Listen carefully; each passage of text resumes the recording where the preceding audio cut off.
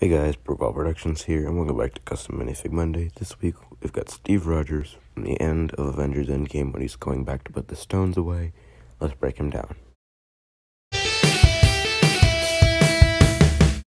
Here he is broken down. The hair is from Civil War Captain America, or any other piece, or any other minifigure with this hair. It's a pretty common one. The face is from Han Solo from the Solo of Star Wars story sets.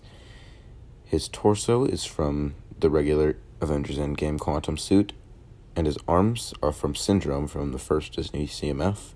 The legs are also from that Quantum suit, and his accessories are Mjolnir and a black 1x2 tile to represent his suitcase with the Infinity Stones in it.